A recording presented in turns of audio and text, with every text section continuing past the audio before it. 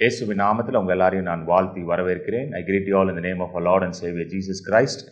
இந்த சுகமளிக்கும் நேரத்தில் உங்களை சந்திப்பதில் எனக்கு மிகுந்த சந்தோஷம்.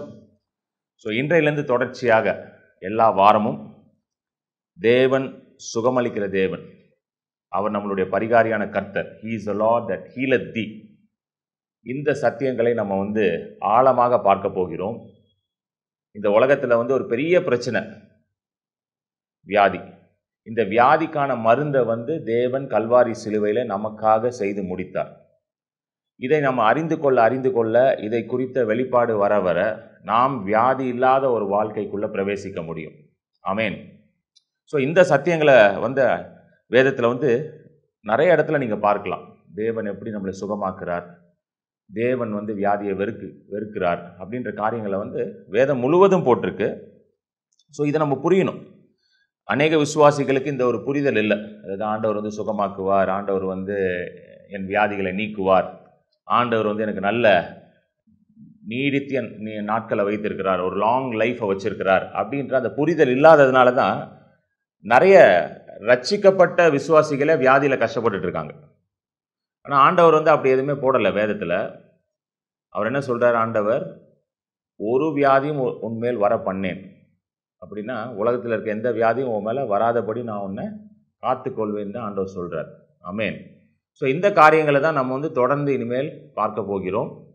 சுகமளிக்கும் நேரம் என்ற இந்த ப்ரோக்ராம் மூலமாக நீங்கள் அதை பார்க்க போகிறீங்க. நிச்சயமாக நான் நம்புகிறேன், இந்த சத்தியங்களை கேட்க நீங்கள் வியாதியிலேருந்து விடுதலை ஆவீங்க, பலவீனத்திலேருந்து விடுதலை ஆவீங்க, தீராத நோய்கள், பரம்பரை வியாதிகள்லாம் சுகமாக போகுது. ஆமேன். ஸோ முதலாவது நம்ம ஒரு வசனத்தை திருப்பிக் கொள்வோம். உபாகமம், டியூட்ரானமி, உபாகமம் 7வது அதிகாரத்தில் 14-15 வசனம். Deuteronomy chapter 7 verses 14 and 15. சகல ஜனங்களை பார்க்கிலும் நீ ஆசீர்வதிக்கப்பட்டிருப்பாய், உங்களுக்குள்ளும் உங்கள் மிருக ஜீவனுகளுக்குள்ளும் ஆணாகிலும் பெண்ணாகிலும் மலடிருப்பதில்லை. கர்த்தர் சகல நோய்களை உன்னை விட்டு விலக்குவார். உனக்கு தெரிந்திருக்கிற எகிப்தியரின் கொடிய ரோகங்களில் ஒன்றும் உன்மேல் வரப்பண்ணாமல் உன்னை பகைக்கிற யாவர் மேலும் அவைகளை வரப்பண்ணுவார். ஆமேன். இந்த 15வது வசனம் ரொம்ப முக்கியமான வசனம். ஏன்னா ஆண்டவர் என்ன சொல்கிறார்னா, உனக்கு தெரிந்திருக்கிற எகிப்தியரின் கொடிய ரோகங்களில் ஒன்றும் உன்மேல் வரப்பண்ணாமல். இது ஆங்கிலத்தில் எப்படி வருது அப்படின்னு பார்த்தீங்கன்னா, and the Lord will take away from you all sickness and will afflict you with none of the terrible diseases of Egypt which you have known. உங்களுக்கு தெரிந்த வியாதி ஒன்றும் உங்கள் மேல் என்ன பண்ணலாம் வராது. இது ரொம்ப ஒரு முக்கியமான வசனம். இதை நம்ம புரிந்து கொள்வது ரொம்ப முக்கியம். ஏன்னா இன்றைக்கு அநேகருக்கு ஆண்டவரை பற்றிய அறிவை விட வியாதியை பற்றிய அறிவு அதிகமாக இருக்கிறது. ஆமேன். நீங்கள் கிறிஸ்தவர்கள் எல்லாம் நிறைய பேர் போய் கேட்டிங்கன்னா சொல்லுவாங்க, ஐ எம் டயபெட்டிக் அப்படின்வாங்க. ஐ எம் டயபெட்டிக்னா நான் ஒரு சுகர் பேஷண்ட். அது ஏதோ ஒரு பெரிய ஒரு அடையாளத்தை போல சொல்லுவாங்க, பார்த்துருக்கீங்களா? அப்புறம் நான் ஒரு ஹார்ட் பேஷண்ட், அப்புறம் நான் நான் அது அப்படின்ற மாதிரி ஒரு வியாதியை வைத்து தங்களை என்ன பண்ணுவாங்கன்னா அடையாளப்படுத்தி கொள்வார்கள். அது மட்டும் இல்லாமல் இந்த வியாதியை குறித்த அறிவு இருக்குது பார்த்தீங்களா, இந்த வியாதியை குறித்த அறிவு பயத்தை உண்டாக்குறது. இப்போ யாரோ ஒருத்தர் சொல்லிடுவாங்க நம்மக்கிட்ட, எனக்கு இப்படிப்பட்ட ஒரு வியாதி வந்துச்சு, நான் இதெல்லாம் செய்ததுனால எனக்கு இப்படிப்பட்ட ஒரு வியாதி வந்துச்சு அப்படின்னு ஒன்று நம்ம உடனே என்ன யோசிக்க ஆரம்பிக்குது, நம்ம மனசு என்ன யோசிக்க ஆரம்பிக்குதுன்னா, ஓ இப்போ என் வாழ்க்கையில் இந்த மாதிரி காரியங்கள்லாம் நடந்துகிட்ருக்கு, அப்போ எனக்கும் இந்த மாதிரி வியாதிலாம் வரும் போல் அப்படின்னு சொல்லி நம்ம மனசு அது என்ன பண்ண ஆரம்பிச்சுன்னா யோசிக்க ஆரம்பிச்சிருது. அதுக்கு முன்பதாக பார்த்தீங்கன்னா உங்களுக்கு அந்த வியாதியை பற்றி எதுவுமே தெரிஞ்சிருக்காது. இப்படி ஒரு வியாதி இருக்குன்னு கூட உங்களுக்கு தெரிஞ்சிருக்காது. நீங்கள் ரொம்ப நார்மலாக இருந்திருப்பீங்க, கேஷுவலாக இருந்திருப்பீங்க, ஒன்றும் பெரிய பிரச்சனைலாம் இருந்திருக்காது. யாரோ ஒருத்தர் சொன்ன உடனே உங்களுக்கு என்ன தோணுது மைண்டில், ஓ எனக்கு இந்த வியாதி இருக்குமோ, ஏன்னா அவர் சொல்கிற அதே அறிகுறிகள், சிம்டம்ஸ்லாம் எனக்கும் இருக்குது, எனக்கும் இருக்கும் போலையே அப்படின்னு நினைக்க ஆரம்பிக்கிறோம். அதனால தான் ஆண்டவர் இஸ்ரவேல் ஜனங்களுக்கு சொல்கிறாரு, நீ தெரிந்து கொண்டிருக்கிற, அதாவது என்ன சொல்கிறார் பாருங்க, 15வது சொல்ல, உனக்கு தெரிந்திருக்கிற எகிப்தின் கொடிய ரோகங்களில் ஒன்றும் உன்மேல் வர பண்ணான். I will not make any diseases that you have known to come upon you. So உனக்கு தெரிஞ்சிருக்கலாம் இந்த வியாதி இப்படி அந்த வியாதி அப்படின்னு, அதை எதையுமே நான் உன் மேலே என்ன பண்ண மாட்டேன், வர பண்ண மாட்டேன் என்று சொல்கிறார். ஆமேன். பாருங்கள் எவ்வளோ நல்ல ஆண்டவர் பாருங்களேன், எந்த வியாதியும் உன் மேல் நான் வர பண்ண மாட்டேன்னு சொல்கிறார். ஸோ இப்போ இந்த உலகத்தில் அநேக வியாதிகள் இருக்குது, அநேக பலவீனங்கள் இருக்குது. இதை குறித்த அறிவும் நமக்கு இருக்குது. இப்போ நம்ம வந்து எஸ்பெஷலி நம்மளுடைய நாட்டிலலாம் பார்த்திங்கன்னா, நம்ம இருக்கிற மாநிலத்திலலாம் பார்த்திங்கன்னா மெடிக்கல் ஃபெசிலிட்டி வந்து நல்லா இம்ப்ரூவ்டு ஃபெசிலிட்டி. ஸோ இந்த மெடிக்கல் குறித்த நாலேஜ், அதாவது வந்து வியாதியை குறித்த நாலேஜாக இருக்கலாம், இல்லை மெடிக்கலை குறித்த நாலேஜாக இருக்கலாம், அந்த அறிவாக இருக்கலாம், நிறையா இருக்குது. எல்லாருக்குமே வந்து தெரியுது இந்த வியாதி இப்படி, இந்த வியாதி எப்படி, அந்த வியாதி அப்படின்ற ஒரு அறிவு இருக்குது. ஸோ ஏன்னா நம்ம எல்லாருமே நல்லா படிச்சிருக்கிறோம், நல்லா எல்லாருமே நியூஸ் பார்க்குறோம், எல்லோரும் வந்து மொபைல் ஃபோன் யூஸ் பண்ணுறோம். அதனால் இந்த அறிவு வந்து என்ன பண்ணிகிட்டு இருக்கு, நமக்கு வந்துக்கிட்டே இருக்குது. நாலா பக்கமும் இந்த வியாதியை குறித்த அறிவு தான் அதிகமாக வந்து கொண்டே இருக்கிறது. ஸோ இப்போ இந்த அறிவை வந்து நம்ம மேற்கொள்ள வேண்டும். அதை இந்த அறிவை மேற்கொள்ள வேண்டும்னா இந்த அறிவை விட்டு வெளியே வர வேண்டும். we have to come out of the knowledge of all these diseases and sicknesses. இதை விட்டு வெளியே வரணும். இதை விட்டு வெளியே எப்படி வரது? ஏன்னா ஆல்ரெடி எல்லாம் உள்ளே போயிடுச்சு, எல்லாம் உள்ளே இருக்குது. அதனால தான் வந்து பாருங்களேன், ஒரு முட்டு வலித்த உடனே என்ன தோணுது மைண்டுக்கு, ஒருவேளை முட்டில் ஜாயிண்ட் வந்து தேஞ்சிருக்குமோ அப்படின்னு தோணுது. லைட்டாக கொஞ்சம் அப்படியே படப்படன்னு வந்தோடனே என்ன தோணுது, ஒன்று ஒருவேளை ஹார்ட் ப்ராப்ளம் வந்துருச்சோ, ஏதோ ஹார்ட் அட்டாக் வந்துருச்சோ, இதயத்தில் ஏதோ கோளாறு வந்துருச்சோ அப்படின்லாம் தோணுது. ஸோ இந்த நாலேஜ் இருக்குது பார்த்தீங்களா, இந்த அறிவு ஏற்கனவே உள்ளே போயிடுச்சு. ஆனால் இந்த அறிவை வந்து நம்மளால் மாற்ற முடியும். வியாதியை குறித்த அறிவை வந்து நம்ம மாற்ற முடியும், அதை அகற்ற முடியும். அதை எப்படி செய்ய முடியும்னா, அந்த வியாதியை குறித்த அறிவை மாற்றணும்னா இன்னொரு அறிவை கொண்டு வந்து அந்த இடத்துல வைக்கணும். நல்லா கவனிங்க. இப்போ வந்து ஒரு ஒரு ஒரு ஒரு இடத்துல வந்து அழுக்கு தண்ணி இருக்குது. இப்போ அந்த அழுக்கு தண்ணியை எடுத்து க்ளீன் பண்ணிவிட்டு, அந்த டேங்க்லேருந்து அழுக்கு தண்ணியை எடுக்கணும், க்ளீன் பண்ணணும் அந்த டேங்க்கை. அப்படின்னா நீங்கள் என்ன பண்ணுவீங்க, அந்த அழுக்கு தண்ணியை ஃபுல்லாக எடுத்துகிட்டு க்ளீன் பண்ணிடுவீங்க.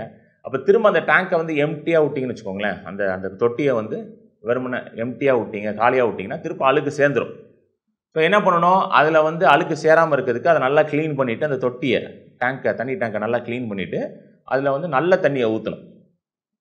நல்ல தண்ணியை ஊற்றுனீங்கன்னா அது எப்படி இருக்கும், அந்த தொட்டி நல்லாயிருக்கும், ஃப்ரெஷ்ஷாக இருக்கும். ஆனால் அதை திருப்பி விட்டுட்டீங்கன்னு வச்சுக்கோங்க, அப்படியே திருப்பி குப்பை கிப்பை அதெல்லாம் சேர்ந்து, தூசிலாம் சேர்ந்து திருப்பி என்ன ஆயிரும், அழுக்காயிடும். ஸோ அதே போல தான் வியாதியை குறித்த அறிவு வெளியே போகணுன்னா முதல்ல என்ன பண்ணணும்னா, தேவனை குறித்த அறிவை உள்ளே கொண்டு வரணும். ஆமேன். ஆண்டவரை குறித்த அறிவை உள்ளே கொண்டு வரணும். கல்வாரி சிலுவையில் இயேசு கிறிஸ்து என்ன செய்தார், அந்த அறிவை வந்து உள்ளே கொண்டு வந்தால் தான் வியாதியை குறித்த அறிவு, வியாதியை குறித்த பயம், அவிசுவாசம் இதெல்லாம் வெளியே போகும். ஸோ அதை தான் நம்ம வந்து பார்க்க போகிறோம். இந்த நிகழ்ச்சியோட நோக்கமே என்னென்னா, நீங்கள் எப்படி தேவனை குறித்த அறிய அறிய அறிய வியாதி இல்லாமல் வாழ முடியும், அதை தான் இங்கே சொல்லி தரப்போகிறேன் இந்த நிகழ்ச்சியில்.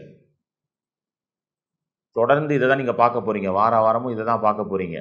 தேவன் நல்லவர், தேவன் சுகமாக்குறவர், தேவன் தான் உங்களுடைய பரிகாரியான கர்த்தர் அப்படின்றத நீங்கள் அறிந்து கொள்ள புரிந்து கொள்ள வெளிப்பாடை பெற்றுக்கொள்ள வியாதியை குறித்த அறிவு உங்களை விட்டு வெளியே போகும். அந்த அறிவு வெளியே போயிடுச்சுன்னா தன்னால் பயம் நீங்கி போகும். ஸோ பயம் நீங்கிடுச்சுன்னா என்ன அர்த்தம், விசுவாசம் வளர்ந்துக்கிட்டே வரும். ஏன்னா பயம் இருக்கிற இடத்துல தான் அவிசுவாசம் இருக்குது, அவிசுவாசமும் பயம் இருக்கிற இடத்துல விசுவாசம் வேலை செய்ய மாட்டேங்குது. ஸோ இது எல்லாத்தையும் தான் நம்ம பார்க்க போகிறோம்.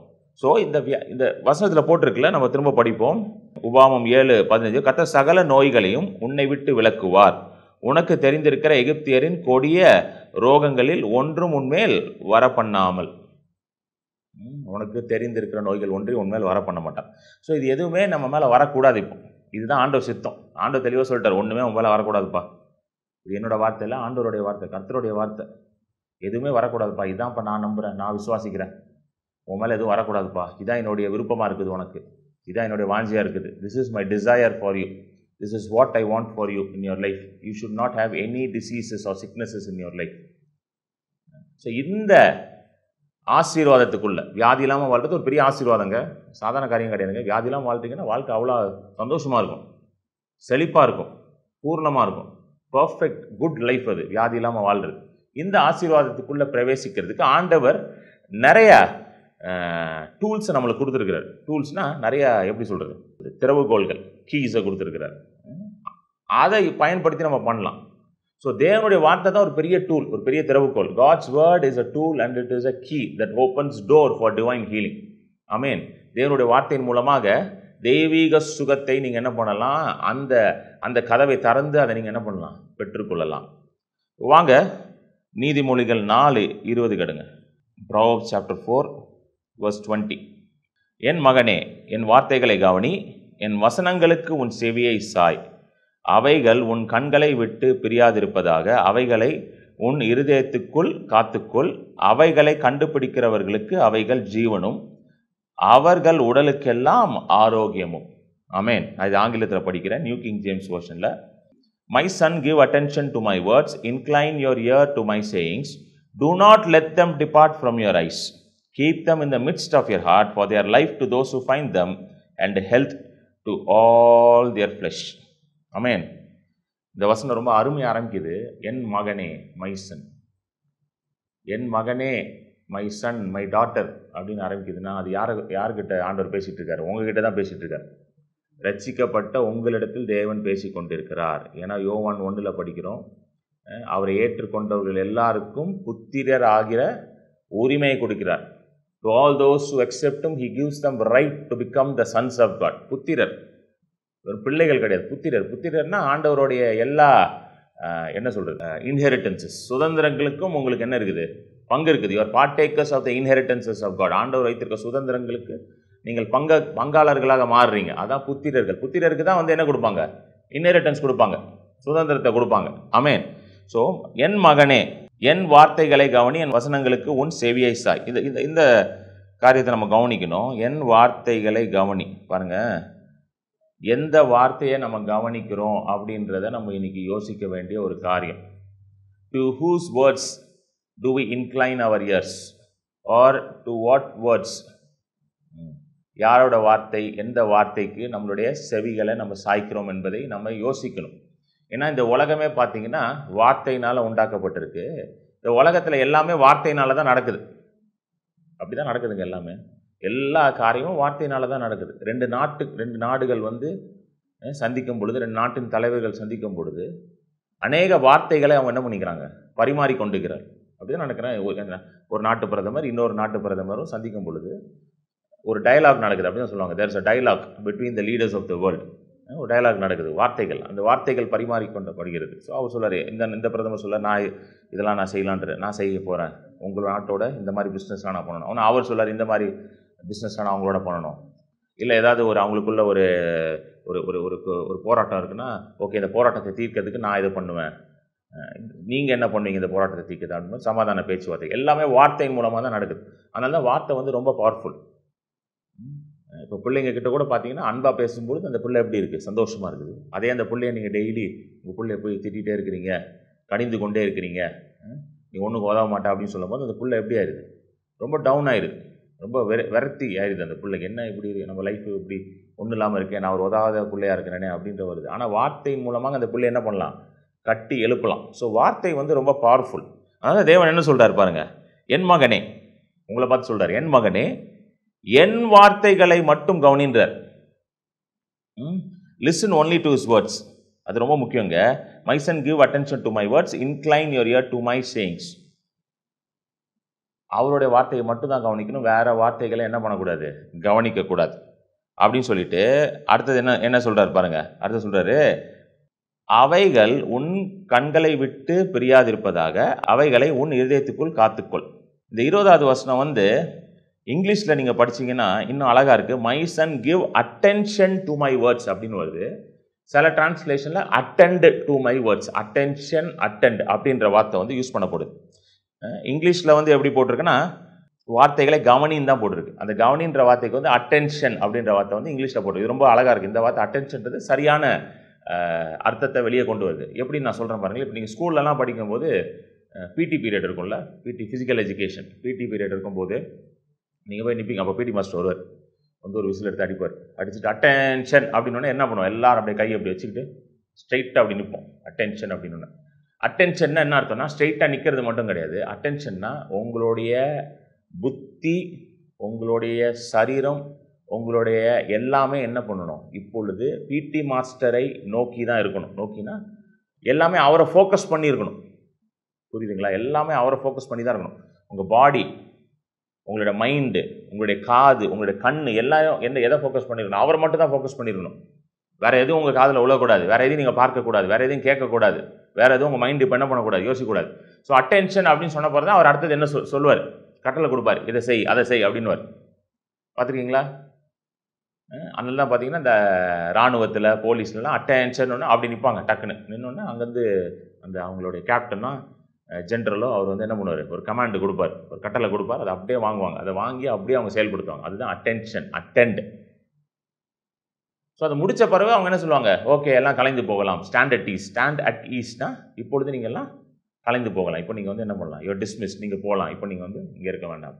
ஸோ இதுதான் ஆண்டவர் சொல்கிறாரு, என்னுடைய வார்த்தைக்கு நீ என்ன கொடுக்கணும், செவி கொடுக்கணும்னா அட்டென்ஷன்.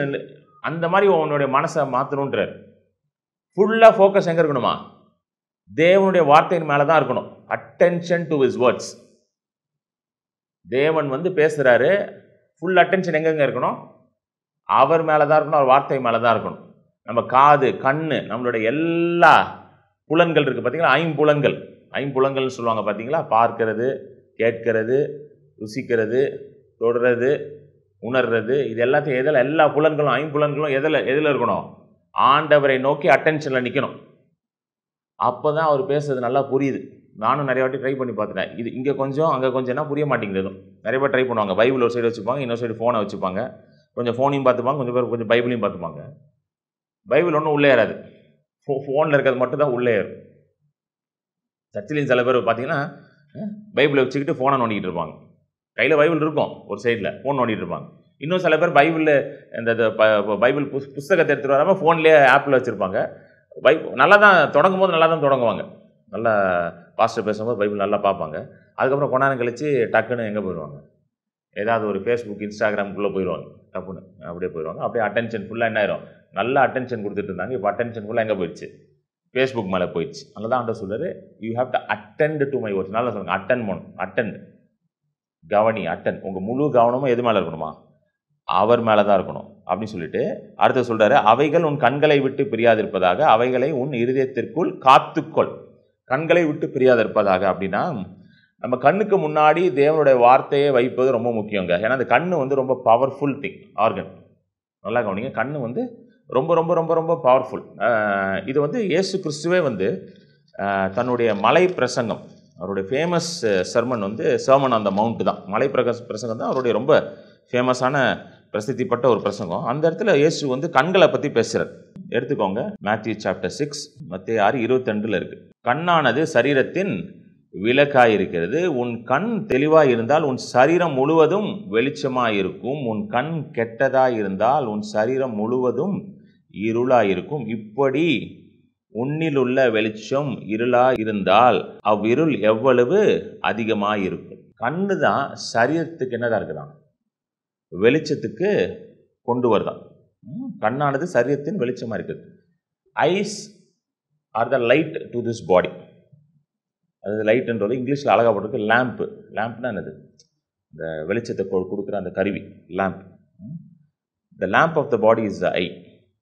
ஸோ கண்ணு சரியாக இருந்தால் சரீரம் நல்லா இருக்கான். ஏன் வந்து கண்ணு வந்து சரியாக இருக்கணும், ஏன் ஆண்டவர் வந்து என்னுடைய வார்த்தைகளை உன் கண்ணுக்குள்ளே வைன்னு போட்டிருக்காரு, கண்ணுக்கு முன்பதாக வைன்றார். வார்த்தை வந்து கண்ணுக்கு முன்பதாக, it should be right in front of your ice.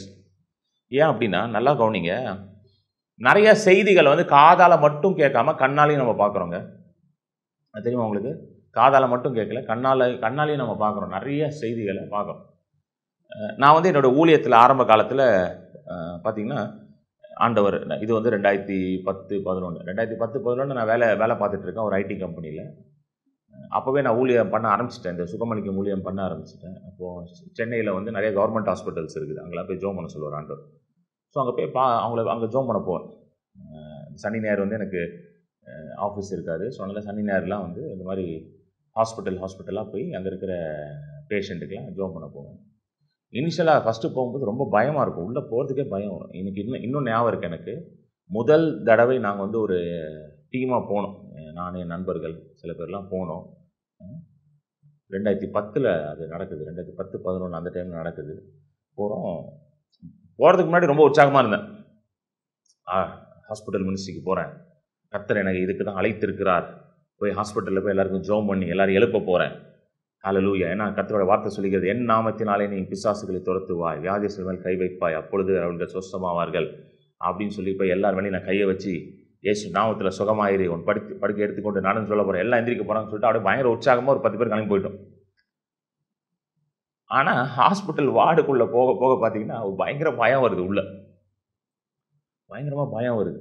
ஏன்னா ஹாஸ்பிட்டலே வந்து பார்த்தீங்கன்னா ஒரு நல்ல ஒரு என்ன கிடையாது, ஒரு சூழல் கிடையாது, ஒரு அட்மாஸ்பியர் கிடையாது, பயம் இருக்கும் எப்போவுமே. அதனால தான் பார்த்தீங்கன்னா ஹாஸ்பிட்டல் போனாலே பயம் வந்துடும். சில பேருக்கு நல்லா இருப்பாங்க, பிபி எதுவும் இருக்காது, ஹாஸ்பிட்டலுக்கு போய் செக் பண்ணாலும் பிபி மேலே ஏறிடும், சுகர்லாம் வந்துடும். வீட்டிலலாம் ஒன்றும் இருக்காது, நார்மலாக இருப்பாங்க, பிபி இருக்காது, சுகர் இருக்காது. ஆனால் ஹாஸ்பிட்டலில் போய் செக் பண்ணிங்கன்னா நேரம் எல்லாம் ஷூட்டாக போயிடும். ஏன்னா அந்த சூழலே எப்படி இருக்குன்னா ஒரு பயத்தின் சூழல், ஒரு ஃபியர் அட்மாஸ்பியர், ஒரு அவநம்பிக்கை, ஒரு அன்பிலீஃப், ஒரு மரணத்தின் சூழல்.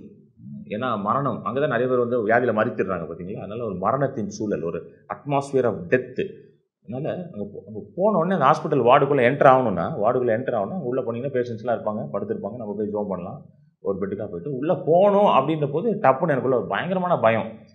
உடனே என் ஃப்ரெண்டு, நான் அப்படியே நின்றுட்டேன் வாசலில். என் ஃப்ரெண்டு கேட்குறேன், ஏ வா உள்ளே வா, எதுக்கு நீ இங்கே நிற்கிற அப்படின்னு சொன்ன உடனே நான் உடனே என்ன பண்ணேன், அவன்கிட்ட சொல்கிறேன், இல்லைடா நீ போ, எனக்கு பயமாக இருக்குது, நீ போ, நான் வெளியிலேருந்து என்ன பண்ணுறேன், உங்களுக்கு ப்ரேயர் பேக்கப் கொடுக்குறேன்.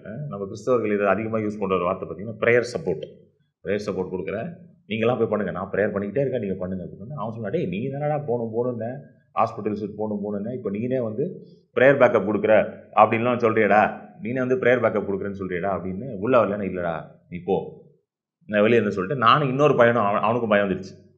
வந்து வெளியில் உட்காந்து அப்படியே வந்து என்ன பண்ணிகிட்டு இருக்கேன், ஆவியில் ஜோம் பண்ணிக்கிட்டே இருக்கேன், ஆண்டவரே அப்படின்னு சொல்லிட்டு. அப்போ உள்ளுக்குள்ளே எனக்கு நிறைய கேள்வி இருக்குது.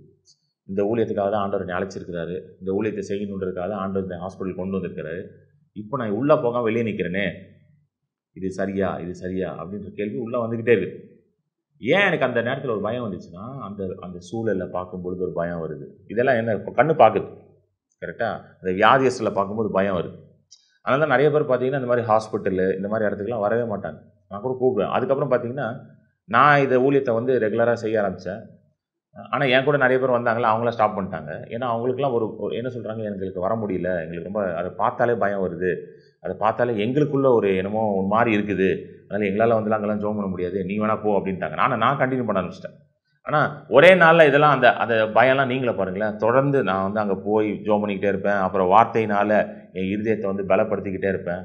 வார்த்தையை படித்து அந்த வார்த்தையினால் என் இருதயம் வந்து என்ன பண்ணும், பலப்பட்டு கொண்டே இருக்கும். அதனால தான் நீதிபதியை போட்டிருக்கு, வார்த்தை எடுத்து உன் இருதயத்தின் மத்தியில் வை அப்படின்னு ஆண்டவர் சொல்கிறாரு. ஸோ வார்த்தையை எடுத்து இருதயத்தில் போட்டுக்கிட்டே இருப்பேன். தொடர்ந்து ஹீலிங்கை பற்றி, சுகத்தை பற்றிய காரியங்களை படித்து கொண்டே இருப்பேன். இயேசு எப்படி அற்புதம் செய்தார், அப்போஸ்தலர்கள் எப்படி செய்தார்கள் என்பதெல்லாம் படித்து, அப்புறம் இன்றைக்கி நிறைய பெரிய பெரிய ஊழியக்காரங்கள், சுகமளிக்கும் ஊழியக்காரங்களாம் எப்படி வந்து சுகமாக்குறாங்க, மற்றவங்களை வந்து எப்படி அவங்களுக்காக ஊழியம் செய்கிறாங்கன்றதெல்லாம் படித்து, அவங்க கதைகளெல்லாம் படித்து, இந்த மாதிரி வந்து என்ன பண்ணுவேன், தேவனோட வார்த்தையினால் நல்ல பிரசங்கங்கள் மூலமாக என்னை வந்து பலப்படுத்தி கொண்டே இருந்தேன். ஏன்னா ஒரு வியாதியில் இருக்கவனை பார்க்கும் பொழுது கருணை வரும் நமக்கு. கருணைன்னா சிம்பத்தி உண்டாகுது, ஒரு மனதுருக்கம் உண்டாகுது, கம்பேஷன் உண்டாகுது. அதே நேரத்தில் பயமும் உண்டாகுதுங்க, பயங்கர பயம் உண்டாகுது. அதனால தான் இந்த வியாதியில் இருந்தோன்னு வச்சுக்கோங்களேன், யாருமே நம்மக்கிட்ட வரவே மாட்டாங்க. நீங்கள் கவனிச்சிருக்கீங்களா? நல்லா இருக்கும்பொழுது எல்லாம் வருவான் உங்ககிட்ட. நல்லா இருக்கீங்க, ஆரோக்கியமாக இருக்கும்பொழுது நிறைய ஃப்ரெண்ட்ஸ் இருப்பாங்க, நல்லா வருவாங்க, எல்லோரும் உங்கள் வீட்டுக்கு வருவாங்க, நீங்கள் நிறைய பேர் வீட்டுக்கு போவீங்க, எல்லாம் சந்தோஷமாக இருப்பீங்க. ஆனால் என்றைக்கு வந்து ஒரு தீராத வியாதி வருதோ ஒரு மனுஷனுக்கு, அந்த மனுஷனை வந்து ஒதுக்கி வச்சிடறாங்க. நான் அதை கவனிச்சிருக்கேன். அப்படியே ஒதுக்கிடுறாங்க. அவன் கூட யாரும் சேரதில்லை, அவனுக்கு எந்த ஃப்ரெண்ட்ஸும் இருக்கிறதில்ல, அவன் தனிமையில் இருக்கிறான், யாரும் வந்து அவனை பார்க்குறதில்ல, விசாரிக்கிறதில்ல, யாரும் அவனுக்கு ஃபோன் பண்ணுறதில்ல, எதுவும் பண்ணுறதில்ல. ஆனால் அதே மனுஷன் வந்து நல்லா இருக்கும்போது எப்படி இருக்காங்க, எல்லோரும் வராங்க. ஏன் அப்படின்னா வியாதியை வந்து என்ன பண்ணுது, பார்த்தோன்னே பயம் வந்துடுது. வியாதியில் இருக்க மனுஷன் வந்து என்ன பண்ண முடியாது, மற்றவர்கள் மாதிரி சகஜமாக பழக முடியாது நம்மளோட, அது ஒத்துக்கிறேன். ஆனால் அதை விட ஒரு பெரிய காரணம் என்னென்னா, பார்த்த உடனே பயம் வருது. அதனால் என்ன பண்ணுறாங்க, அந்த மாதிரி மக்களோட பழக மாட்டுறாங்க யாரும் போயிட்டு. ஏன்னா பாருங்க, எப்போ பார்த்தாலும் பலவீனமாக இருக்கிறான், அப்படியே சோர்வாக இருக்கான், அவனை பார்த்தா நமக்கு என்ன ஆகுது, மனசெல்லாம் பதறுது.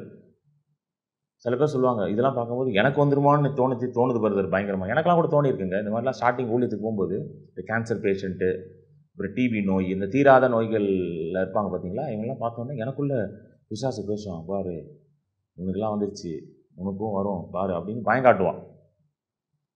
ஆனால் அப்படி கிடையாது. ஆமென், அப்படி கிடையாது. நாம் வந்து தேவனுடைய ரத்தத்தினால மீட்கப்பட்டிருக்கோம். நமக்கு உலகத்தில் இருக்க வியாதி எதுவும் வராதுன்னு தான் ஆண்டவர் வாக்கு பண்ணியிருக்கார். உபாகமம் 7 படித்தோம் பார்த்தீங்களா? எந்த வியாதியும் வராதான். ஹல்லேலூயா. அதை எதுவுமே உண்மையில் நான் வர பண்ணேன். I will not put none of the diseases of this world upon you அப்படின்றார். None of the sicknesses shall never come upon you. எந்த ஒரு வியாதி, உலகத்தில் இருக்க எந்த வியாதி உண்மையில் வர பண்ண மாட்டேன் அப்படின்னு ஆண்டவர் சொல்கிறார். ஹல்லேலூயா. ஸோ இப்படி தான் பாருங்க, பிசாசு பயம் காட்டிக்கிட்டே இருப்பான் நம்மளை. உனக்கு ஒரு நாள் வந்துடும், உனக்கு ஒரு நாள் வயசாகும் பார்த்தியா, அப்போ நீனும் இப்படி ஆயிடுவேன். உனக்கு ஒரு நாள் 50 வயசு ஆகும்ல, 60 வயசு ஆகும்ல, 70 வயசு ஆகும்ல, அப்போ நீனும் இப்படி ஆயிடுவேன். இந்த தகவல்லாம் எப்படி வருது நமக்கு? வியாதி கொடூரமானதுன்ற தகவல் பார்க்குறோம் நம்ம. we are seeing it. இப்போ வியாதி படுக்கையில் இருக்கான அதை பார்க்குறோம். பார்த்தோன்னே நம்ம பதறுது, நமக்கு மனசு பதறுது, பயம் வருது. அதனால தான் இயேசு சொல்கிறாரு, மத்தேயுல மலைப்பிரசங்கத்தில் சொல்கிறாரு, மத்தேயு 6:22, உன் கண் கெட்டதாக இருந்தால் உன் சரீரம் முழுவதும் இருளாயிருக்கும். இப்படி உன்னிலுள்ள வெளிச்சம் இருளாயிருந்தால் அவ்விருள் எவ்வளவு அதிகமாயிருக்கும். ஆமென். கண்ணானது சரீரத்தின் விளக்காயிருக்கிறது. உன் கண் தெளிவாயிருந்தால் உன் சரீரம் முழுவதும் வெளிச்சமாயிருக்கும். கண் தெளிவாயிருந்தால், சொல்லுங்கள், கண் தெளிவாக இருக்கணும்.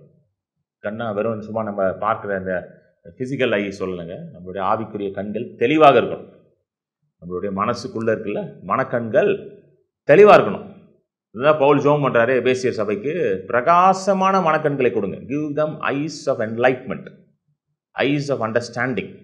பிரகாசமான மனக்கண்கள், தேவனுடைய வார்த்தையை உணர்ந்து கொள்கிற மனக்கண்கள், பிரகாசமான மனக்கண்கள். ஹல்லேலூயா. ஸோ மனக்கண் பிரகாசம், மனக்கண்கள் எப்பொழுதும் ஒரு பிரகாசம் இருக்கணும். There should always be enlightenment in our spiritual lives. அதுதான் ஆண்டவரோட சித்தமாக இருக்குது. எப்பொழுதும் மனக்கண்கள் பிரகாசித்து ஒரு என்லைட்டன் மோட்ல இருக்கணும்னா அது தேவனுடைய வார்த்தையின் மூலமாக மட்டும்தான் நடக்கும். The entrance of God's word brings light. தேவனுடைய வார்த்தையின் மூலமாக தான் வெளிச்சம் உண்டாகிறது. The entrance of God's word brings light. தேவனுடைய வார்த்தை எங்கே உள்ள வருதோ அங்கே என்ன உண்டாகுது? வெளிச்சம் வருது. அதனால தான் இருளான பூமி தேவனுடைய வார்த்தை வந்தவுடன் வெளிச்சம் வந்துச்சு.